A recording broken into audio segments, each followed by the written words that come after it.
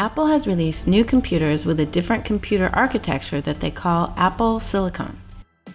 And the first chipset is M1. These are ARM-based computers, which use different instructions than an Intel-based CPU. Software compiled for one architecture won't load in another one. So what Apple did is similar to what they did when they switched back then from PowerPC CPU to Intel ones. They created an emulation layer called Rosetta and Rosetta 2, as PowerPC was Rosetta 1. This means the apps that run on your Intel-based Mac can still run on an M1 computer. Performance is not much different via emulation, but some applications are starting to have M1 native versions. So our old plugins won't work in these. Plugins need to exist in the code format used. So we're delivering new versions of our plugins in a format called Apple Universal.